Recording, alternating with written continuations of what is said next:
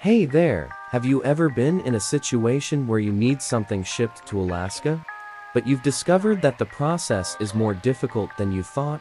Well, today we're going to talk about the challenges of getting things shipped to Alaska, and why it can take longer than you might expect. Firstly, Alaska is a large state with a vast territory, so shipping items to it requires a lot of planning and coordination.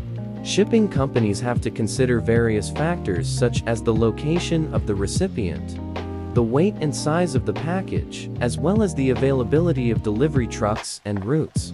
This means that it can take a lot longer to get things to Alaska than if they were being shipped to a different state or even a different country. Secondly, Alaska has some unique regulations when it comes to shipping. For example, some items may not be allowed to be shipped to the state due to its harsh environment or the potential for harm to the environment.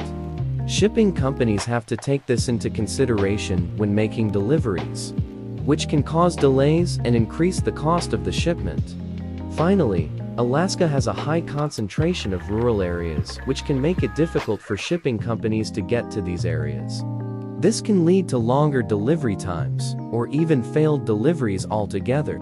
In summary, shipping items to Alaska can be a difficult and time-consuming process that requires careful planning and attention to detail. While there are some unique challenges that come with shipping to the state, there are also some solutions that can help make the process smoother and more efficient. This might include working with a specialized shipping company, consulting with the Alaska Department of Transportation and Development to ensure that your items are legal to ship, or even considering alternative delivery methods such as ground delivery or air shipping.